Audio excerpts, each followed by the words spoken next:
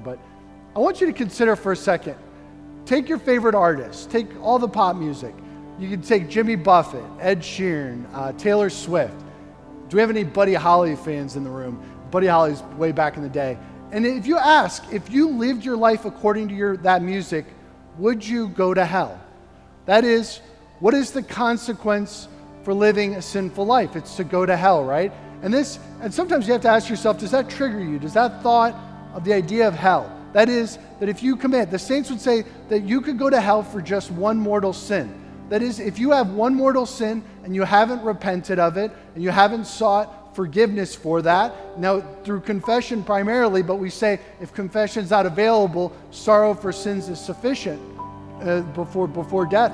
If you die with just one mortal sin, you could go to hell for all eternity.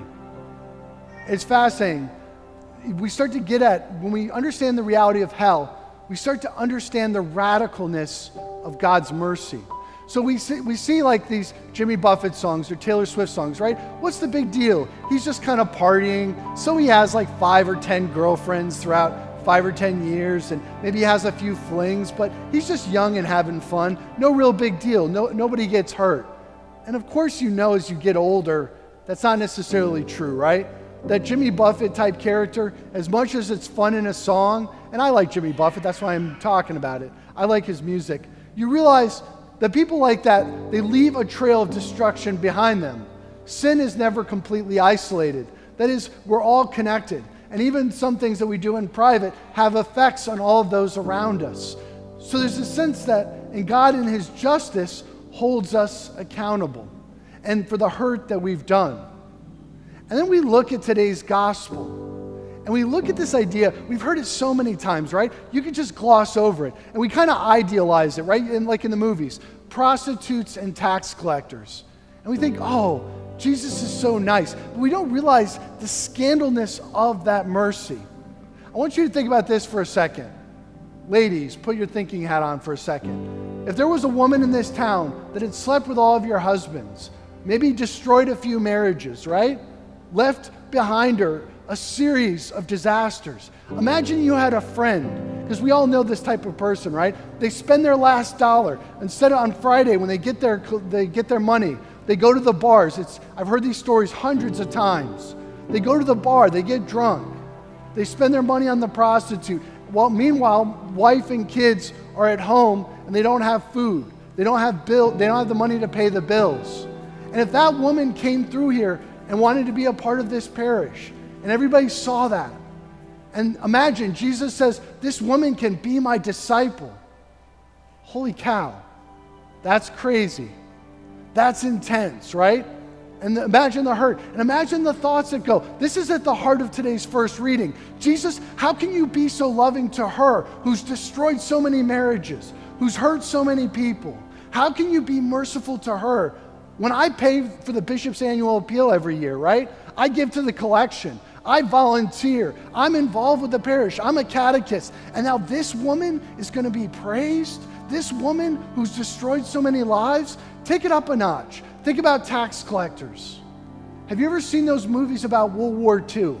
If you know what happened when the American army started liberating France, is you know that there were Nazi collaborators. That is, there were people who made a lot of money off of hurting people. Quite literally, right?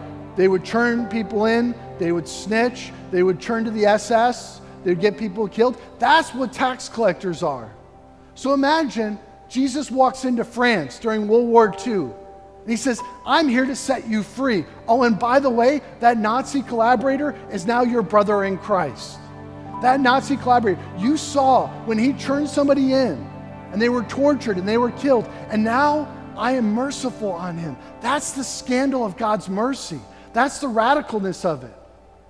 And again, we would say, Jesus, don't you care about how much evil this person has done? How this person has destroyed lives. That's what tax collectors did. They extorted money from people. They got rich off of the back of others. This wasn't just some person begging on the side of the street. No, this was a person who had done great evil. And he takes one of them, Matthew, and he makes him his apostle. He makes him great. He bestows his graces upon him. and leads them to the path of holiness. This is the scandal of God's mercy. So what is the problem with the Pharisees and the scribes? They're like so many of us, that when the tax collector walks through, the Nazi collaborator walks through, the person who's destroyed marriages, all those people, when they walk through the door, we say, how dare they? How dare they approach this altar? How dare they ask for forgiveness? That is the scandal of God's mercy. And do you want to know what the key is? We're just like the tax collectors and the sinners and the prostitutes. If you examine your heart, there go I, but for the grace of God. We love to make ourselves think that we're so much better than all those people who do terrible things. We would be different. I love Jordan Peterson has a great lecture. He says, most of us would have been Nazis in the time of Germany. We love to think we wouldn't have been. No, we would have stood up. We would have been so much more courageous. But the humility to say, there go I, but for the grace of God. And let that mercy soak in. Because when we no longer hide that, when we recognize we have great evil within, Christ looks on us with tenderness and mercy. He looks on the tax collector. He looks on the prostitute. He looks at the person who lives their life like a Jimmy Buffett song or a Taylor Swift song. He doesn't say, I don't care about what you've done. I don't worry about that. No, he says, I forgive you. And we ask him for forgiveness. We say, Lord, I need you. Lord Jesus Christ, Son of God, have mercy on me, a sinner. I am a sinner in need of your mercy. That is freeing. That is liberating. That is the power of God's mercy. So today, let us meditate on that. How much we've been forgiven. Let us run to confession. Let us run to devotion. Let us plead God's mercy to open our hearts more and more so that we can be like those who have changed their lives and be renewed. That is the path to true happiness, to realize how much you have been forgiven. Amen?